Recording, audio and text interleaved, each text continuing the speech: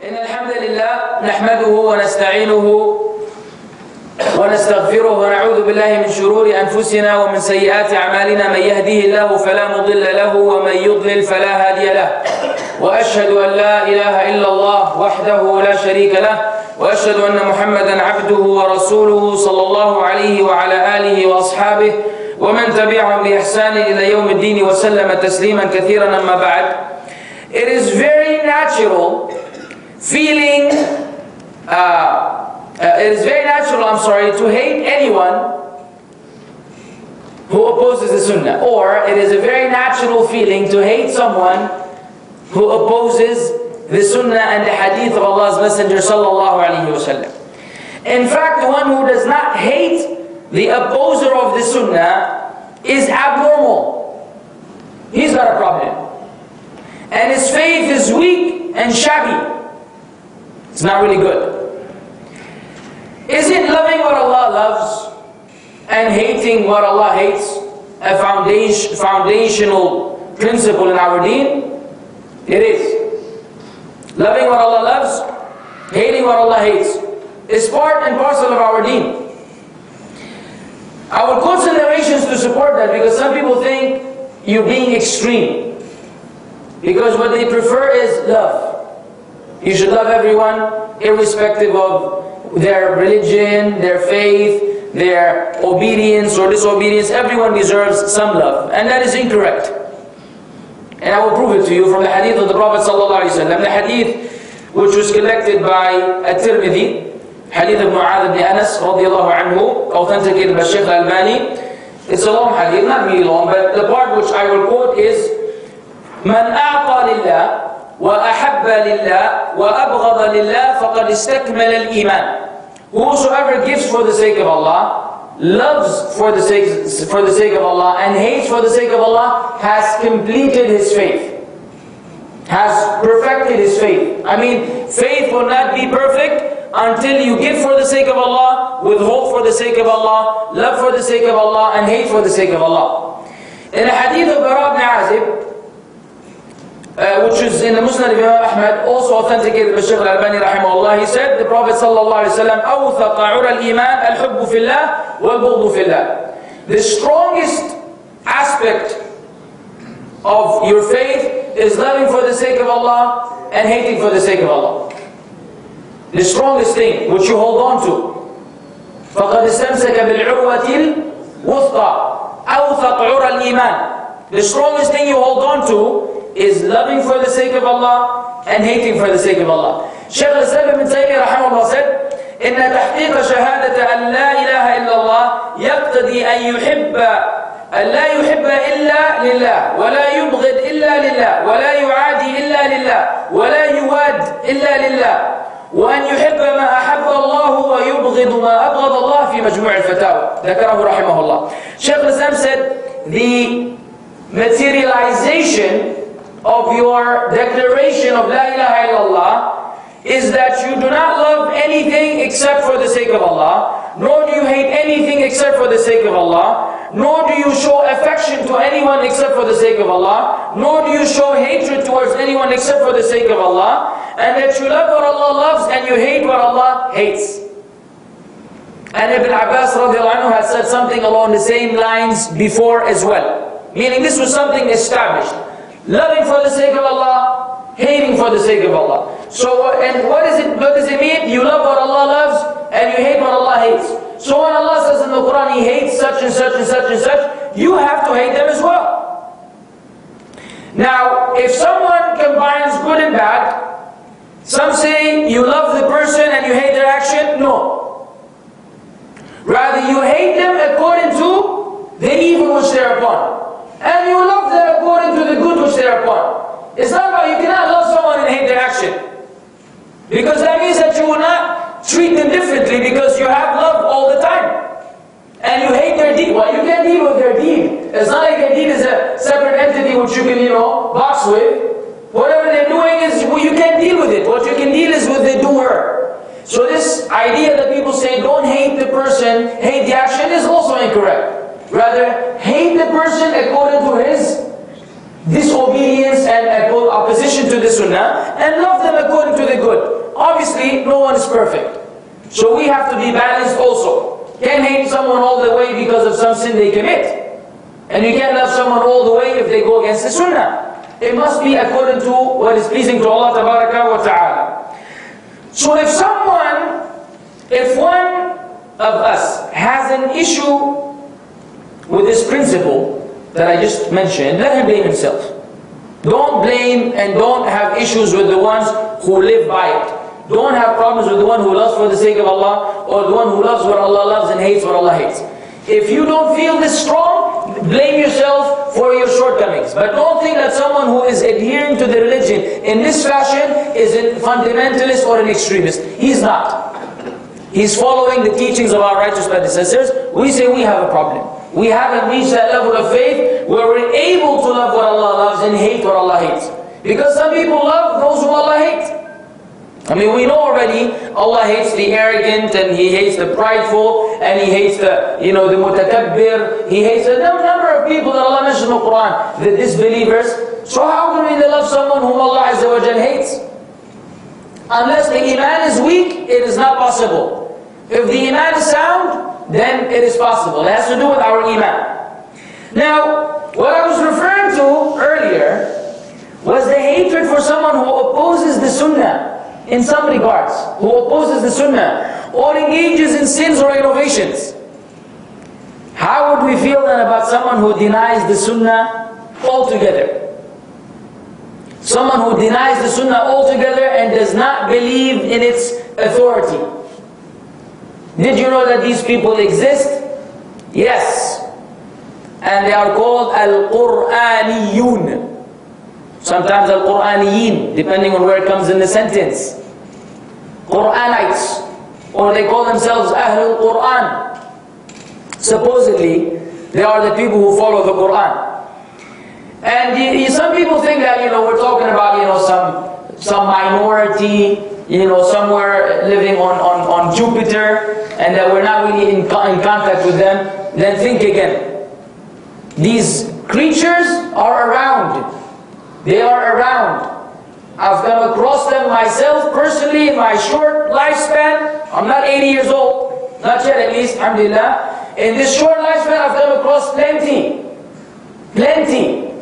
This is live contact. Don't ask about now through the YouTube comments and the Facebook and the email and all the modern means of communication. Then you're in contact now with people all over the world, and you hear the amazing accusations, allegations and lies of these people. I remember when one guy was wearing a golden ring, and he was advised not to wear it, and he said, show me where it is in the Quran. Show me an ayah which says that wearing gold rings is haram for men, I will take it off. If you can't bring it, then I'm not going to take it off because it's not haram. Say, yeah, but the Messenger of Allah said so. No. I said, show me in the Quran. Yep. These people have websites. Don't go there. Don't go there. And I must make this a point. You have to understand that the shaitan is ever chasing you. Ever chasing you. And the two paths from which he can attack you is either your desires, shahawat, or shubuhat, doubt, by casting doubt. And if you're not fortified with knowledge, if you're not firm, if you don't have certainty concerning the subject matters, if you expose yourself to some of the doubts, you may be the first victim. You may be the first victim. And this happened many times.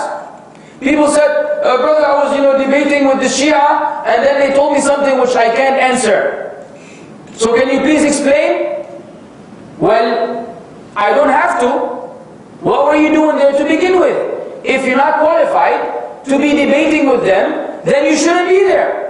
Because if they turn the tables around and they cast it out and no one is able to answer it for you, what's going to happen? This will remain with you, Allah knows how long, and it may be the reason why you become a Shia and leave the Sunnah. This happens all the time. So when I speak about them, don't go get too curious right now and go look them up online, because they may cast some doubt. And if al-bayan fi sihr, in speech, in the eloquence of people, there's magic. They will give you evidences which make it seem like they're upon something. And if you don't know the refutations, you will get lost. But their websites are there, by the hundreds, calling to the same ideology. So let us go back to the dictionary. What does philosopher or philosophy mean according to the dictionary? I'll give you two definitions. There are maybe a lot more, maybe around 8 usually, the 8 main definitions. But I'll give you two to show you why the Quranites, or these Qurani people, the actual term or the noun philosophy applies to them, philosophers. It says philosophy is the investigation of knowledge based on logical reasoning rather than empirical, verifiable methods. Again, investigation of knowledge. To investigate knowledge. Based on what? Logical. Logical reasoning. Rather than empirical methods. Empirical means verifiable. Meaning they're not going back to the textual evidences, no. They will evaluate it according to their reasoning, even though they have no reason whatsoever. And according to what they say, this is their opinion, this is their philosophy. And if we understand it like this, they're basically turning away from the revelation and imposing their mind on what makes sense and what doesn't make sense. Subsequently, they become philosophers. The other definition, it says, a personal outlook or viewpoint. And that's exactly what it is. Denying the Sunnah is nothing more than their personal outlook and viewpoint. Their philosophical understanding of the revelation, which is rejected in Islam. It's rejected in Islam. Now, these wicked creatures have hundreds of websites, like I told you earlier, and great numbers of followers. It's not a minority. They claim to, and they say in the website, we follow the Quran. No more, no less. Wow! Isn't that an attractive slogan? We follow the Quran. No more, no less. Is that acceptable, ya akhwan? Can you say you follow the Quran, no more, no less? La ilaha illallah. Everybody has a refutation, but let's listen to what the ulama have to say concerning this. The Sunnah to them is unreliable. It is not a reference. You know what's amazing? That this is a prophecy of the Prophet sallallahu alaihi wasallam. He foretold this per Allah's revelation to him, obviously, 1400 years ago. In an authentic narration, he said, alayhi salatu wasalam, the hadith is the hadith of Miqdam. It's in Al-Hakim, Al-Tirmidhi, and Ibn Majah, Sahih. He said, يُوشِكُ أَحَدُكُمْ أَن يُكَذِّبَنِي وهو متكئ يحدث بحديث فيقول بيننا وبينكم كتاب الله فما وجدنا فيه من حلال استحللناه وما وجدنا فيه من حرام حرمناه ألا إنما حرم رسول الله صلى الله عليه وسلم مثل ما حرم الله. The Prophet صلى الله عليه وسلم said, soon one of you will belie me while he is reclining on his couch. يحدث بحديثي. Someone will quote to him my narration. Someone will narrate unto him my narration, and he will say to you, between us and you is the book of Allah. Whatever you find halal in there, we will make it halal. And whatever you find haram in there, we will make it haram. Then the Messenger of Allah sallallahu alaihi wasallam refuted by saying, verily whatever the Messenger of Allah made haram is equal to what Allah made haram. What the Messenger of Allah sallallahu alaihi wasallam made haram is equal, is the same like what Allah made haram. This is a prophecy. Soon this person will come, he will say, yushik. Yani from the time is not going to be too long. Say, well, you know, I don't know. Between us is the book of Allah. And so you find that, according to them, half of the deen is gone, if not more. How are you going to pray? How are you going to fast? How are you going to pay zakah? How will you perform hajj? How will you perform umrah? How? What about the rulings which we learn from the sunnah? All the teachings for men and women which we learn from the sunnah. The behavior of the Prophet ﷺ which we learn from the sunnah. The treatment of the wives, the rights of the children. The whole deen comes from the general explanation of the Quran, the specific explanation of the Sunnah of the general teaching in the Quran. So to claim that there is no such thing is outrageous, and it leaves you with nothing. It leaves you with nothing, and furthermore, they believe that the Quran is not someone's, it's not the right of some people to do tafsir. No, anyone can do tafsir. Anyone of you can read the Quran and deduce your own rulings and act upon it, because supposedly the Quran is just for everyone. So there's no, they don't make that distinction between the knowledgeable and the ignorant. Everything goes. With no Sunnah, there's no more Islam. Now, you may wonder, where did they come from? They were a minority of them. Some of them say it was the Khawarij, some say it was the Mu'tazila. At the time of Imam Shafi'i rahimahullah in the 2nd century, a very minority, Imam Shafi'i refuted them and they died out. They died out until a couple of hundred years ago, the 1900s, in the colonization of the British colonization to the Indian subcontinent. Basically, they took over that area. And of course the Hindus and the Christians, everybody else had no problem in going along with everything that the British were imposing. The only ones whom they found resistance amongst and they were, they persevered were the Muslims. As usual, the Muslims weren't willing to give up their deen for the British, imposing on them whatever values and views and what have you that contradicted the teachings of Islam. And so there's this, very effective but dangerous concept called, if you can't beat them, join them. And it works. It works every single time.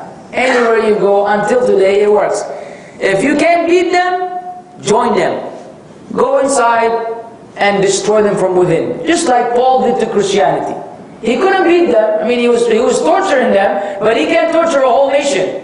He can't torture a whole, the whole adherents of Christianity. So suddenly he became, the apostle Paul, and suddenly he saw Jesus, and suddenly there's a new concept in Christianity other than the one that Jesus taught. So God became His Son, and incarnation, and He became one of three in the Father. All these things came partially because of Paul's claim. The same thing that Abdullah ibn Saba, the Jewish hypocrite, who also entered into Islam with the intention to destroy Islam from within. It's the same idea. You can't beat them, join them. So they did the same thing.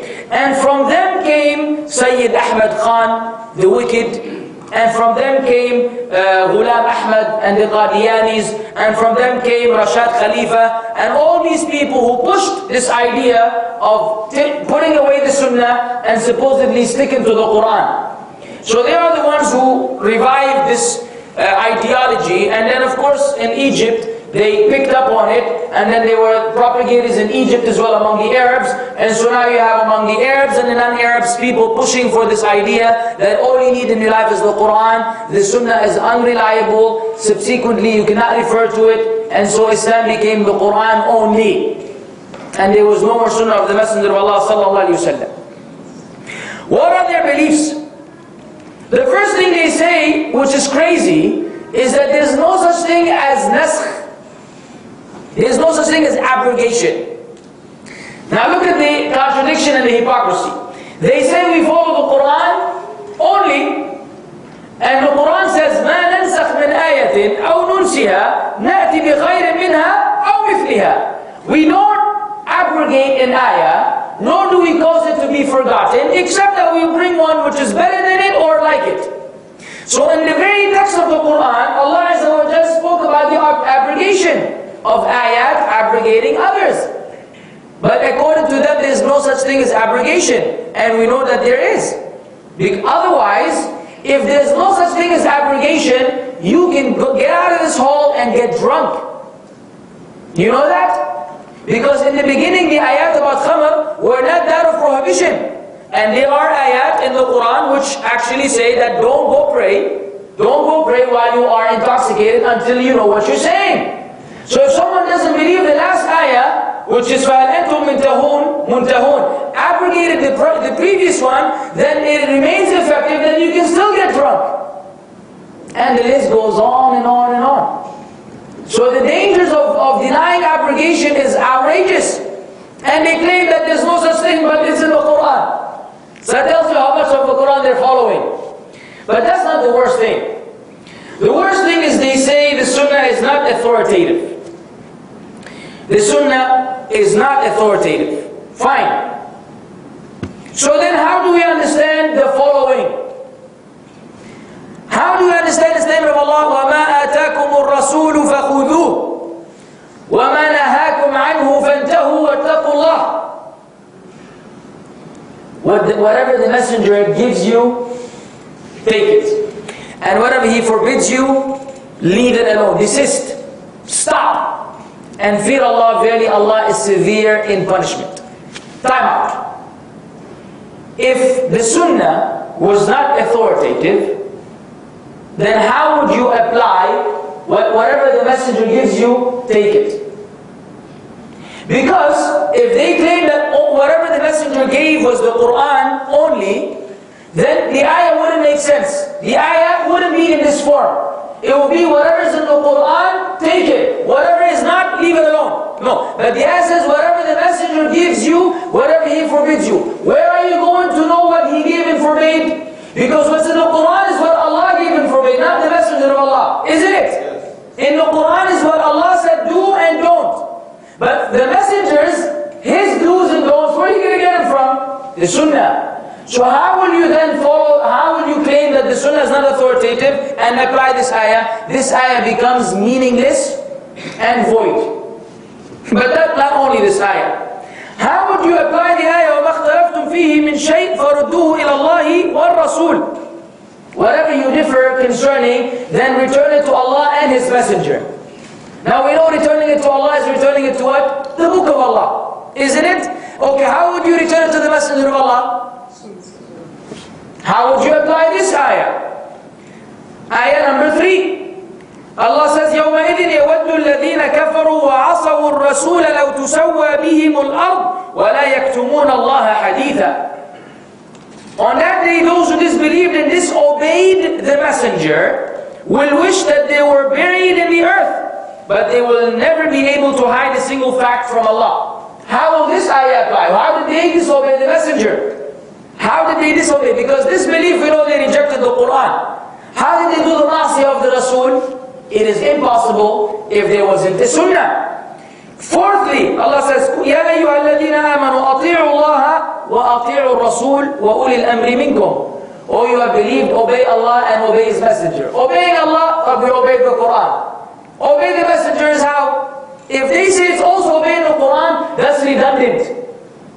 That's redundant. It's repeating something for no benefit. Obey Allah, find the Quran. They say that obey the Messenger also means obey the Quran. Why?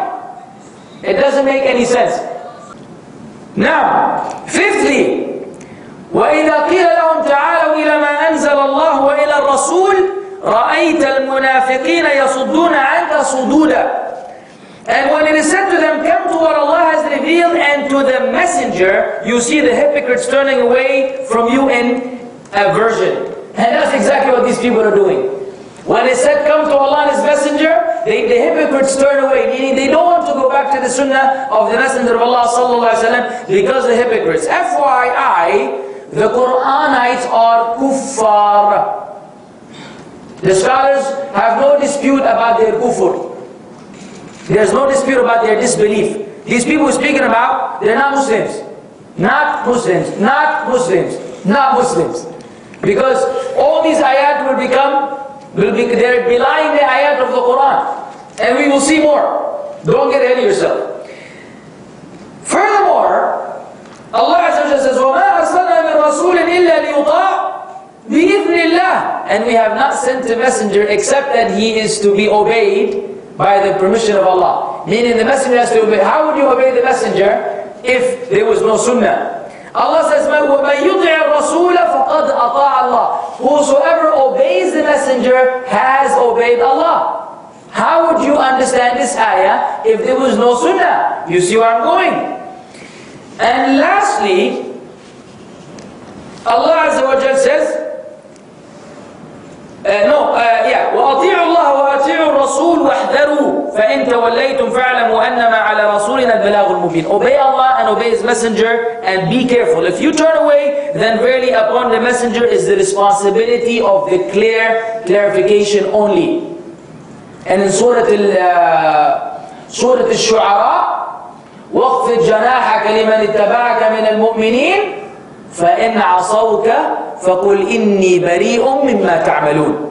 And lower your wing to those who follow you among the believers. And if they disobey you, say, verily I am innocent of whatever you are doing. So in asawka, they disobey you. Meaning when you command them and they disobey you. Again, all of these will become ineffective. Anyways, Allah Azza wa Jal had already also prophesied and told us about, hinted at this by saying in the following ayah, يَا أَيُّهَا الرَّسُولُ لا يحزنك الذين يسارعون في الكفر من الذين قالوا آمنا بأفواههم ولم تؤمن قلوبهم ومن الذين هادوا سماعون للكذب سماعون لقوم آخرين لم يأتوك يحرفون الكلم عن بعض مواضعه يقولون إن أوتيتم هذا فخذوه وإن لم تؤتوه فاحذروا ومن يرد الله فتنته فلن تملك له من الله شيئا أولئك الذين لم يرد الله أن يطهر قلوبهم لهم في الدنيا خزي ولهم في الآخرة عذاب أليم. Listen to this ayah. O Messenger, let them not grieve you who hasten into disbelief of those who say we believe with their mouths, but their hearts believe not. Nor, and from among the Jews, also from among the Jews, they are avid listeners to falsehood, listening to another people who have not come to you. They distort words beyond their proper usages, saying, if you are given this, take it. But if you are not given, then beware. But he for whom Allah intends fitna, pay attention. He for whom Allah intends fitna, never will you possess any power for him to do against Allah. No power for him to think against Allah. You can't do anything. If Allah intends to send someone astray, there's nothing which you can do to keep him upon the deen. Then Allah said, those are the ones for whom Allah does not intend to purify their hearts. And that's the scary part. The ulama say this is one of the scariest ayat. If Allah doesn't intend to purify our hearts, who will do it? No one. You can't do it on your own. Your friends can't do it. Your family can't do it. Your wife can't do it. Your husband can't do it. No one can do it. Allah is the one, يُزَكِّي مَن يَشَاءُ. And if Allah doesn't want to purify our hearts, we are destroyed. This is why salah is not a habit. It is not Allahu Akbar, Allahu Akbar. It is not. Because if you don't mean what you're saying, then you're not going to get what you want. How is Allah going to purify your heart when you don't even know what you're saying in the Fatiha? The Fatiha is the source of purification. If you mean what you say in the Fatiha, you praise Allah, and you mention His majesty, and you glorify Him, and you praise Him, then you mention that you need Him, and you worship Him alone, then you beg Him for guidance, the guidance of the righteous, and you tell Him to keep you from the path of those who are astray. This is a comprehensive dua, nothing better than that. 17 times a day minimum, 40 times on average if you pray the sunnah. So if we were to think about that, that is enough for the purification of the heart. Because if Allah doesn't want to purify the heart, and if Allah wants to send someone astray with a fitna, He's done. This is why we have to be always begging Allah, be careful. Be careful. Don't get carried away. We get carried away with our sins. We all do. But we have to be careful. We have to know when to stop. And when we fall into the sin, repent to Allah, change. Don't get comfortable. Don't get comfortable. Once you start sinning and you get comfortable with it and you no longer feel remorseful, then this is we're already going in the direction where the purification of the heart may become something absent. So it is very necessary that we are in Allah yuhibbu tawwabin. Allah loves those who constantly repent to Him. We all sin, the speaker and the listeners. But as long as we must always repent to Allah. If we don't, ikhwan, we are in big trouble. This ayah is scary. For them in this world is disgrace, and for them in the hereafter is a great punishment. So Allah Azza wa Jalla is telling the Prophet ﷺ, don't grieve over these people who say they believe with their mouths and they really don't believe in their hearts. and they reject the things which come from the Messenger of Allah sallallahu alaihi wasallam, like these people and the Jews. Now, let us refute them. Let us refute them. These are the ayat I quoted to show you that according to them, these ayat become meaningless, ineffective, inapplicable, void, invalid. You name it. Think of other words. These ayat become nothing according to them, because all of them necessitate obeying the messenger, returning to the messenger, listening to the messenger, warning against disobeying the messenger, and the list goes on. If there was no sunnah, all of this wouldn't be there. It would have been qala Allah and the Quran and its end. It's the end of it. But let us refute them.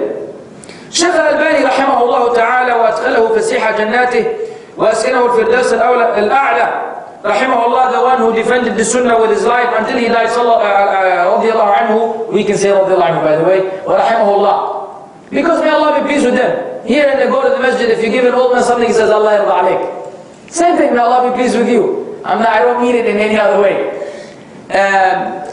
Rahimahullah, you know the Shaykh. I'm not going to give you a bio of the Shaykh and introduce him. Everybody should be, anyone who loves the Sunnah should know of Shaykh al-Albani. Yet we say we're not blind followers of anyone. We're not Albanis, as in only Albani and nothing else goes. No. We still take from all the ulama which propagate and love the Sunnah of the Prophet ﷺ. We don't have any blind or any attachment to any particular one while withholding from the others or abandoning the others. Even though this is a quality and characteristic of some people today. They have 3 scholars that they take from today, and everybody else can take a hike according to them. No one else is qualified, no one else is speed, no one else is that. This is extreme in our deen. We're not restricted to a few. Plenty of ulama upon the sunnah. Yes, those who made errors in some areas, we abandon the errors, no doubt. No doubt, not everyone is always perfect, no one. Not even the 4 imams of the madhahib, obviously. No, we have our balance. Someone's upon the sunnah with some mistakes, ignore the mistakes, take from him. Not, he makes a mistake, khalas, put a big old X on him, you know, he's done. It's the X list. He's off the manhaj, brother. Yes, he's off the manhaj. We'll see who's off the manhaj at the end of the day. Now, the Shaykh rahimahullah had a nice refutation to these people. He said, quoting or commenting on the ayah, Allah says, وَأَنزَلْنَا إِلَيْكَ الذِّكْرَ لِتُبَيِّنَ لِلنَّاسِ مَا نُزِّلَ إِلَيْهِمْ وَلَعَلَّهُمْ يَتَفَكَّرُونَ. Remember this ayah, memorize it, understand it. Allah Azza wa Jalla says, and we revealed to you the message. Listen carefully. We revealed to you the message, that you may make clear to the people what was sent down to them, and that they might give thought. Chapter 18, or Surah 16, ayah number 44. Believe Surah Al-Nahl. Listen, I will repeat. And we revealed to you the message, that you may make clear to the people what was sent down to them. Now, what is the message which Allah sent? The Quran. And what? The Sunnah. The Quran, we know it already. Who will make clear to the people what's in the Quran through His Sunnah? The Messenger of Allah sallallahu alaihi wasallam. And Allah said, and we sent down the Quran so that you may make clear to the people. According to them, the Quran is clear already. There is nothing which requires further clarification. If this is the case, then again this ayah cannot be understood. If the Quran was clear, then why did Allah say, so you may make clear to the people? So you can make clear to the people what, Allah revealed. It wouldn't be necessary, because according to them, it's already clear. Ajib. The Shaykh said, this ayah consists of 2 types. The term لِتُبَيِّن لِلنَّاسِ, explanation. So you may explain. The Shaykh said they consist of 2 types of explanation. First, an explanation of its wording and their arrangement. This means conveying the Quran and not concealing it, and persisting and presenting to the people just as Allah revealed it to His heart.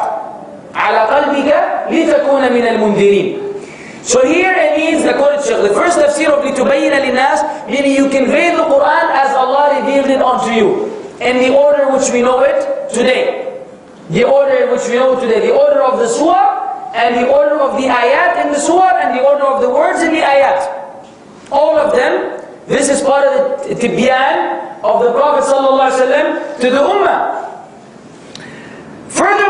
the second explanation of the meaning of the word of the sentence or the verse that the ummah needs an explanation of the meaning of the word. The meaning of the word, or the sentence, or the verse that the ummah needs to have explained.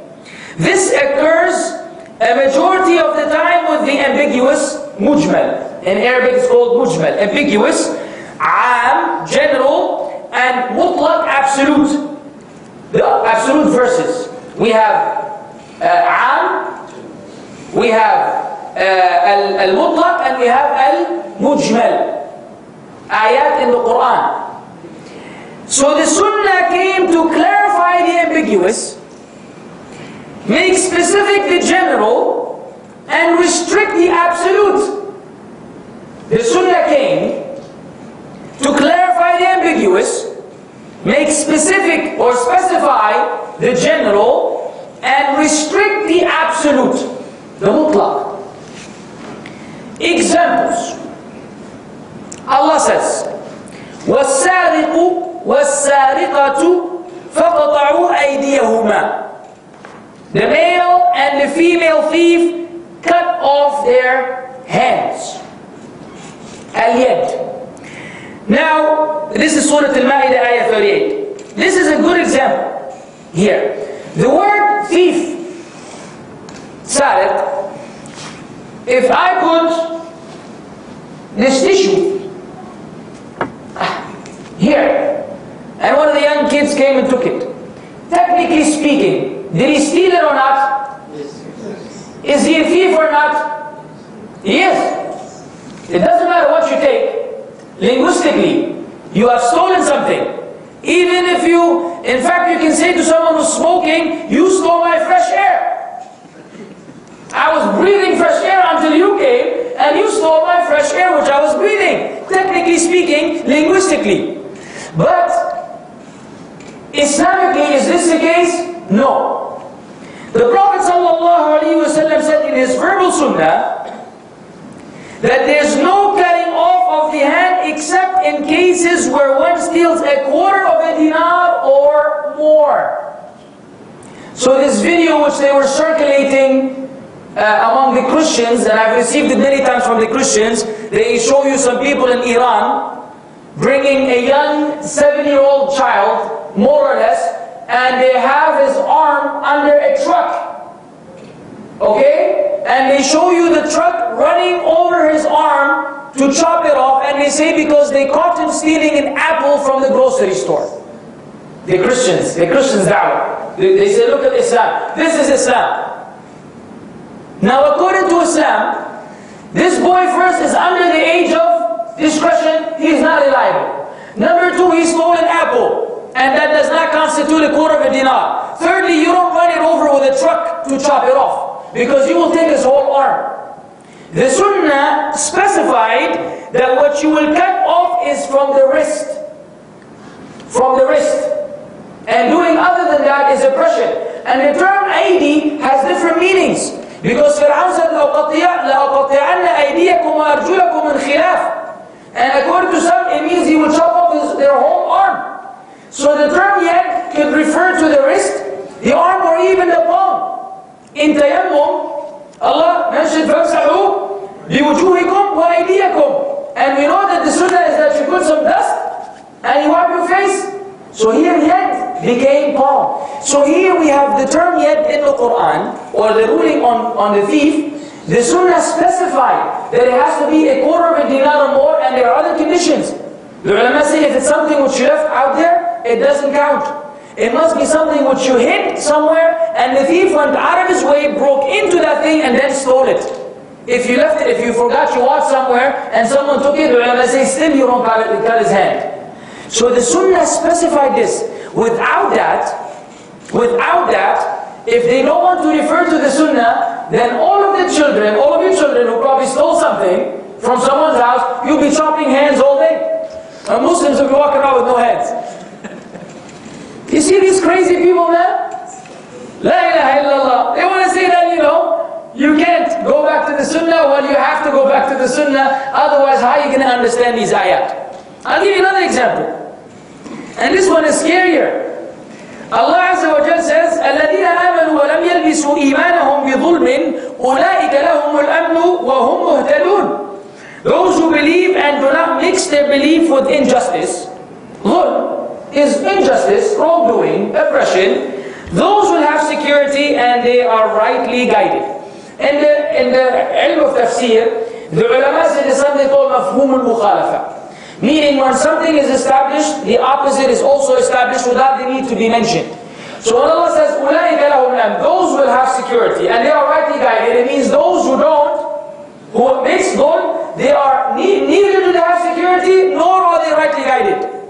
And Allah doesn't have to say that. But when Allah says that those are like this, it means that the others are like that. Now when the Sahaba heard this ayah, they were troubled. They were troubled by the ayah. Allah said those who believe and they don't mix any injustice with their iman.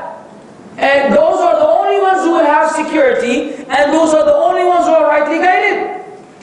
So then, they went to the Messenger of Allah and said, "O Messenger of Allah, which one of us doesn't mix his faith with wrong?" Here the Prophet ﷺ said, it doesn't mean it. It doesn't mean this kind of dhulm. It only means shirk. Did you not hear the statement of Luqman? Inna shirka la dhulmun azim. Verily, shirk is great dhulm. So he's telling them this ayah here, the dhulm which the ayah is referring to is like the dhulm which Luqman was speaking about, the dhulm of shirk. This shirk is dhulm, not the regular sins. Otherwise, according to this ayah, the whole Muslim ummah is going to Jahannam. Because no one lived a perfect life from the time they reached puberty until they died.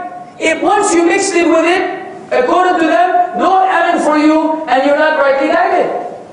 So it became necessary that the Prophet ﷺ explained the meaning of this ayah to the Sahaba. And Ibn Mas'ud radiallahu anhu said that they are the best of this ummah. He described the Sahaba saying they are the best of this ummah, possessing the most pious of hearts, profound in learning, and the least of constraints. But in spite of this, now this is Shaykh Al-Albani commenting, in spite of this, they erred.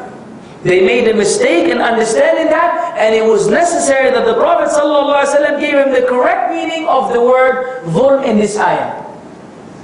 So the Sunnah what? Explains the Quran. It specifies that which is general.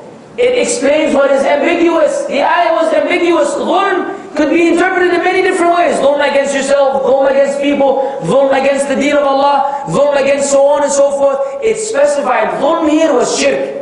Meaning if you commit sins, it doesn't mean that you will not have security, nor does it mean that you're not rightly guided. So the Sunnah again explained this ambiguous concept. Allah says, and there are many other examples. فَلَا وَرَبِّكَ لَا يُؤْمِنُونَ حَتَّى يُحَكِّمُوكَ فِي مَا شَجَرَ بَيْنَهُمْ ثُمَّ لَا يَجِدُوا فِي أَنفُسِهِمْ حَرَجًا مِمَّا قَضَيْتَ وَيُسَلِّمُوا تَسْلِيمًا. Nay, by your Lord, they shall never truly believe, until they make you a judge concerning everything which they dispute about. Then they do not find within themselves any discomfort concerning your judgment, and they submit in full submission. Allah said, you will not believe until you make the Messenger of Allah sallallahu alaihi wasallam the judge concerning everything. Meaning, you must refer back to the Sunnah. Because the Quran will not specify some things. And if you don't refer back to the Sunnah, you will never be able to find them out.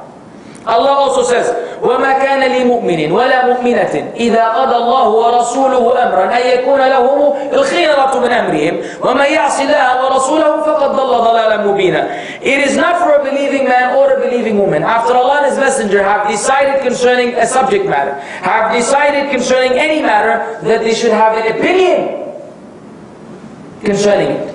You're not even allowed to have an opinion once Allah or His Messenger declare something to be halal or haram. You don't even have the right of an opinion. And whoever disobeys Allah and His Messenger has went, clearly astray. Clearly astray. This ayat, how will you understand it? Then furthermore, we have an ayah which we quoted earlier, and listen to the incident related to it. وَمَا أَتَاكُمُ الرَّسُولُ وَمَا نَهَاكُمْ عَنْهُ فَانْتَهُوا. A woman came to Ibn Mas'ud radiallahu anhu. She said, are you the one who said, may Allah curse النامصة والمتنمصة والواشمة والمستوشمة إلى آخره? Are you the one who said, may Allah curse the woman who plucks her eyebrows and the one who gets them plucked, the one who does it and the one who gets it done, the one who does the tattoo and the one who gets it done, and the list goes on. Are you the one who said that? He said, yes. She said, I read the Quran from its front to its back. And I did not find that.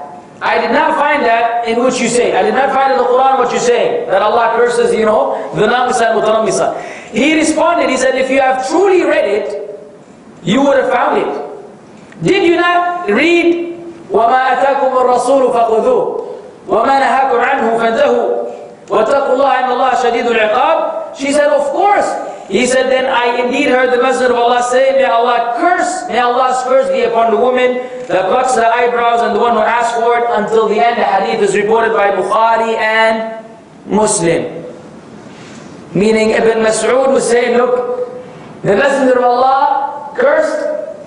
Allah said, generally obey Allah. Whatever the Messenger gives you, take it. Whatever He prohibits you, forbids you, leave it alone. Now, this is a practical application of his following of the Sunnah. Allah simply said, do that, and the Messenger of Allah said that, so I do what the Messenger of Allah did. He cursed them, and I say, may Allah curse them.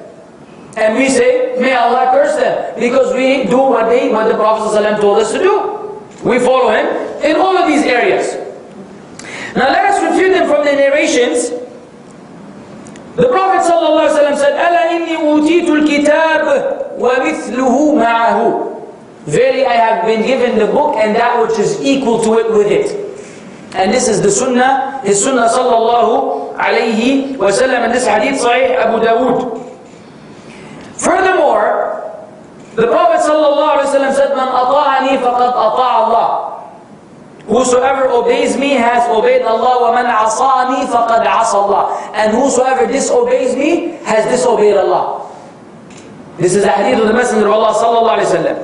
And this is in Bukhari Muslim. In Sahih Bukhari, the Prophet sallallahu alayhi wa sallam said, كُلُّ أُمَّتِي يَدْخُلُونَ الْجَنَّةَ إِلَّا مَنْ أَبَى. قَالُوا وَمَنْ يَأْبَى يَا رَسُولَ اللَّهِ. قَالَ مَنْ أَطَاعَنِي دَخَلَ الْجَنَّةَ وَمَنْ عَصَانِي فَقَدْ أَبَى. He said, all of my ummah will enter Jannah except those who disobey me. Except those who refuse, those who refuse or reject. He said, who will refuse or reject the Messenger of Allah? He said, whoever obeys me will enter Jannah, whoever disobeys me has rejected. Whoever disobeys me has refused. Alayhi salatu wasalam. So these are narrations further fortifying the Quranic ayat about the harmony between obeying Allah and obeying His Messenger. Obeying Allah is following the Quran. Obeying the Messenger is following the Sunnah of the Prophet sallallahu alaihi wasallam, which explains the Quran. Furthermore, in Bukhari and Muslim, he said in Hajjat al-Wada', in the final farewell pilgrimage, he said alayhi sallam, فَلْيُبَلِّغِ الشَّاهِدِ الْغَائِبِ. Let the one who is present convey this to the one who is absent. So he commanded them to convey his message, his speech to the people. He's commanded the people to convey his sunnah, because he was giving a khutbah. He was giving a khutbah. And the khutbah was not all the ayat of the Quran. It was the ayat of the Quran with his own instructions sallallahu alayhi wa sallam. And he commanded the people to convey it to the rest. So those who claim otherwise are simply wild. Now, but they say, look, that's nice. But the sunnah, the hadith, we have problems with it. We have weak hadith, sahih hadith, fabricated hadith, per your own admission. You admit, we admit. So they say because of this doubt, because of the existence of this doubt, it is better to be safe and leave it alone.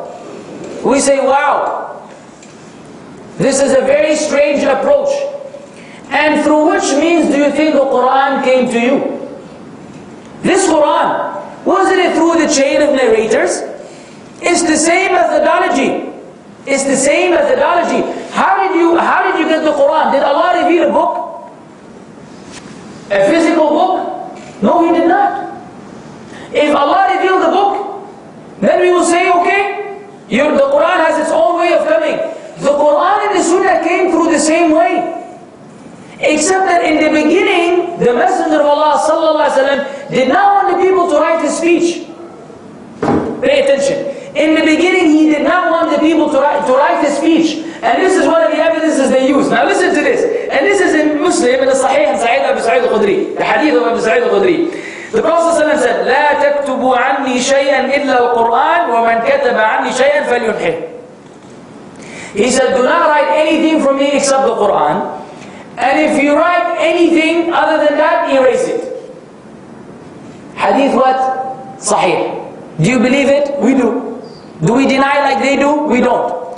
Now you know what's amazing? One of the funniest things in the world is that they use this hadith to claim that you don't have to believe in hadith. Lil. Majnoon? You must be Majnoon.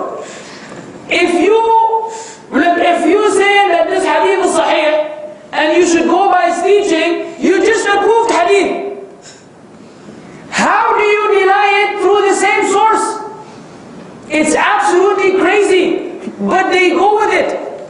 And people don't pay attention. This is crazy. I mean, I thought of it logically. I thought I was intelligent, honestly. It turned out that I was not. I thought, I'm like, subhanAllah, do they really use this as a hujjah? Then I saw that Shaykh al-Bani already used the same thing. Rahimahullah, of course, he's the Shaykh. He said the same thing to them. He said, look, if you are now acknowledging the authenticity of this narration, meaning you've acknowledged the science, how are you going to deny it from the same source?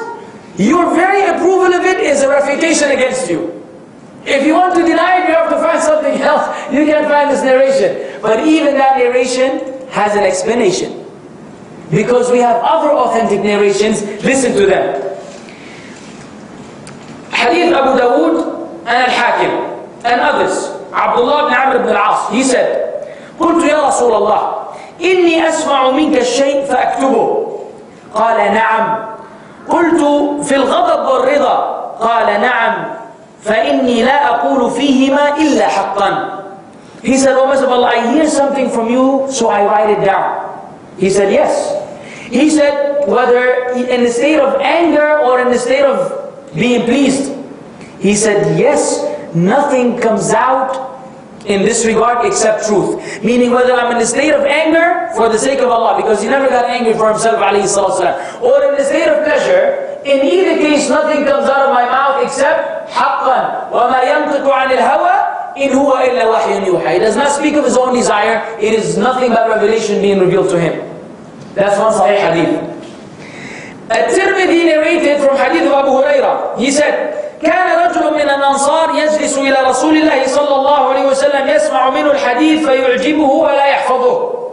يعني كان سريع النسيان. فقال له النبي استعن عليه بيمينك وأومأ بيده إلى الخط.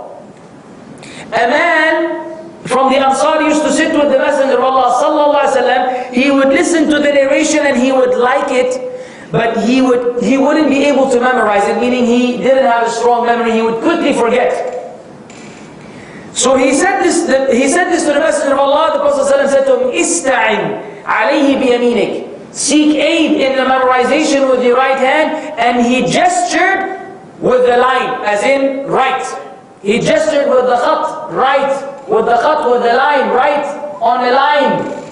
The second Sahih hadith. The third hadith, and the third hadith, of course, now, they want to play games with us, right? They say, but you're quoting Hakim, Abu Dawood, Tirmidhi, you know that this requires verification, authentication. We say, no problem. You want Bukhari? Here comes Bukhari for you.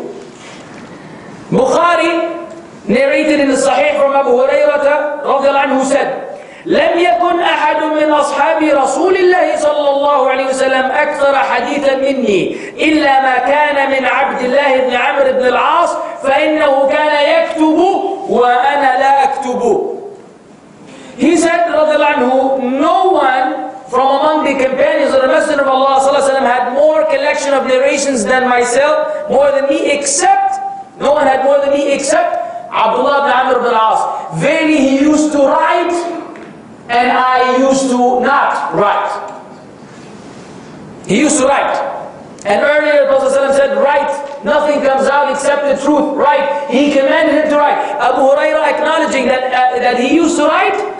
And do you think the Messenger of Allah will say to them, erase it, and they will keep it?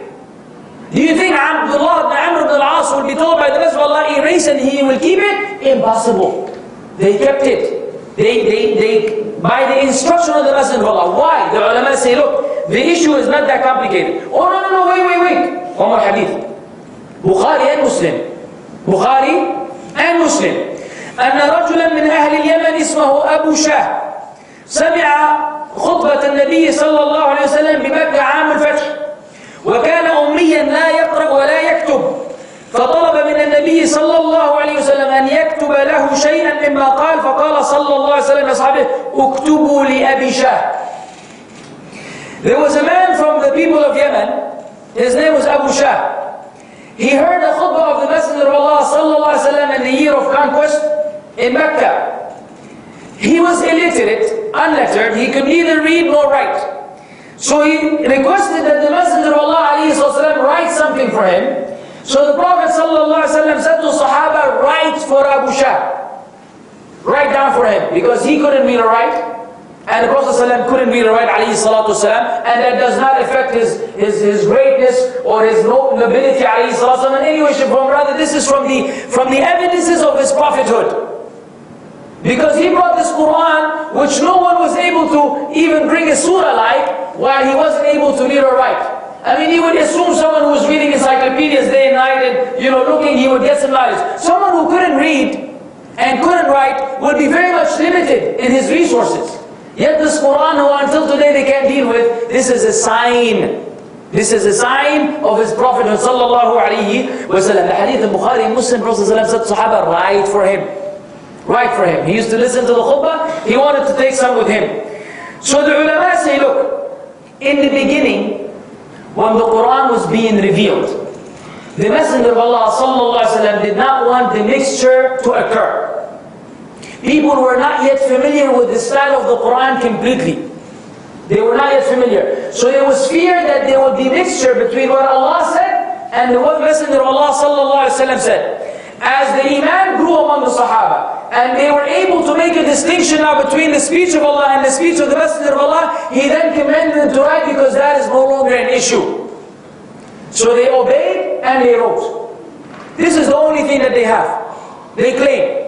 Furthermore, ya akhwan, Allah subhanahu wa ta'ala has delegated through His qadar and will and mashi'ah that ulama dedicate their lives for the preservation, study, verification, and authentication of the science. If you read the biographies of the Imams who collected ahadith, beginning with Imam Shafi'i rahimahullah, Imam Ahmad, Bukhari, Muslim, Tirmidhi, Abu Dawood, Ibn Majah, Nasa'i, Ibn Abi Shayba, ila akhiri, you are amazed at the accuracy, at the scrutinization they were upon to ensure that everything is verified, whether it is attributable to the Messenger of Allah sallallahu alaihi wasallam or not. And when Allah said, "Inna nahnu nazzalna dhikra wa inna lahu lahafidhun," verily it is we who send down the reminder, and it is we who will protect it. This included the Quran and the Sunnah, because today the Sunnah is protected. Now you try to find a quotation of any other prophet other than the Messenger of Allah sallallahu alaihi wasallam and say that I can attribute this to him, you're unable to do so. You can get the Bible and you can say that Jesus said, but do you have a chain of narration or chain of narrators going back to Jesus? No way, Jose.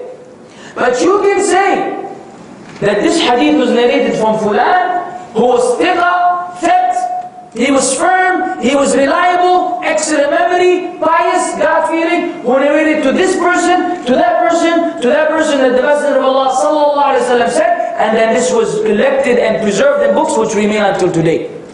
This is how Allah Azza wa Jal preserved it. So this whole idea of the existence of weak narrations or fabricated narrations it only supports our case to prove to them that the hadith has been preserved to the extent that we know what the Messenger of Allah said and what the people lied against him.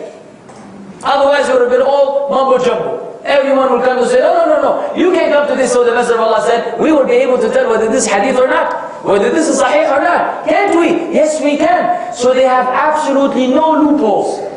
They're trying to, they're trying to fight like a snake, trying to find just the small so they can go in and try to cause doubt. They can. Anytime they come in from a door, we will shut it in their face. You cannot be a Muslim without believing in the Quran and the Sunnah. And it is illogical, nonsensical to believe otherwise, to reject them. Let me tell you in conclusion what they want. Here's what they're aiming at. By the way, this is pro-secular or secularism. This actually supports the Western ideology of diminishing or destroying Islam. If you can't join them, if you can't beat them, join them. So they actually, the modernists, they propagate this kind of ideology. They love it. Their aims and objectives is support of secularism and imposing it on the Muslims. You see this happening all over the place today. Secondly, support of the Shia. They support the Shia and the Sufis so that they will propagate falsehood and keep away the Muslims from the truth. And you wouldn't be shocked when Sheikh Nazim and Hamza Yusuf and all these people are on excellent terms with the governments which are killing the Muslims on a daily basis. You wouldn't be shocked if they were totally fine with them, because it's all part of the whole plan. These people are actually predominantly agents, and we will deal with other agents not too long from now. They actually support the Qadianis, the Ahmadis, with wealth and with things you can't believe, so that they can continue to propagate their nonsense about a prophet coming after the Prophet Muhammad sallallahu alaihi wasallam. And they use sometimes people of knowledge or so-called scholars whom they purchase with fulus, and these people come, and they declare the nonsense before the masses, as it has happened many times with some of the shuyukh of the Azhar. At some point they were calling for mixing, in the Jami'at al-Azhar between men and women. Everything goes. Even when you're studying the deen, let it be men and women sitting next to each other, like there's absolutely nothing wrong with it. And how do they do so? What will they lead to? They fight the niqab, which will eventually become denial of hijab. And we said already that those who say that hijab has nothing to do with the deen. They deny and put an end to many of the legal, for example, apostasy in Islam. Where do you get the ruling on that? From the Sunnah of the Messenger of Allah sallallahu alaihi wasallam. When they deny the Sunnah, they're able to deny struggling for the sake of Allah jihad. They're able to deny the ruling on apostasy. They're able to deny the hijab of the woman. They're able to deny many different rulings will become of no value, become ineffective by simply denying the Sunnah. So once they see people with this kind of methodology and ideology, they will bring them, support them, give them masajid, give them places, give them websites, give them money, so that they will come and attack the Muslims with this nonsense. And this is why we have to be educated about these things, so we will not be fooled by these fools. So we can know our deen and know that it is intact, it is preserved, it is protected by Allah. No one, even if the people propagate a modern approach or modern understanding of Islam, we stick to the old ways. As they say, we're old school. We are old school to the bone when it comes to Islam. Modern technology, guess what? We'll use microphones, videos, recorders, whatever. In terms of the dunya, inshallah, we are up to date, because we don't want the kuffar to get ahead while we are living behind. Now we need to compete with them in these modern technologies for the da'wah of Islam. But when it comes to the deen, no, habibi. No, I will not adopt some, brand new understanding of Islam by Maulana Battiqa, who they discovered a few years ago with this imamah from here to Chinatown. They give him a big imamah and give him a mimbar to scream on, khalas, this is Islam. La wallah. La, we will go back to way back. Way back. How they understood it, we will understand it. If the Sahaba lived for the Quran and the Sunnah, you better believe we will live per the Quran and the Sunnah. And we will never deny them. There were some statements of the Salaf which I wanted to quote to you, just so we can end the lecture with them, just so you know the position they were upon. You all know the incident of the Ridda, when the Prophet ﷺ died and the Arabs apostated. And then some of them said, we will not pay the zakat. We will not pay the zakat. And so Abu Bakr said, Wallahi, I will fight them. I will fight them even if they prevent from me the igal. which they used to, in the igal back then, it wasn't for wearing it on the, the shimar. They used it to tie the camel's leg, so the camel will not be able to run away. Now it became a little more advanced. So he said, I will not let them get away with the igal they used to pay to the Messenger of Allah. So Umar said, but how would you? He said, I will fight anyone who divides between the salah and the zakah. I will fight anyone who divides between salah and zakah, because Allah didn't divide between them.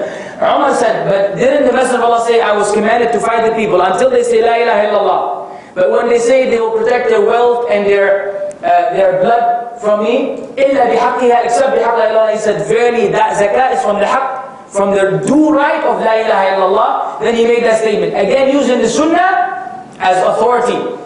When Uthman radiallahu anhu said that you shouldn't do umrah to Hajj, and the news came to Ali, and he said that Uthman said that you shouldn't do that. Ijtihad from the Khulafa Rashideen.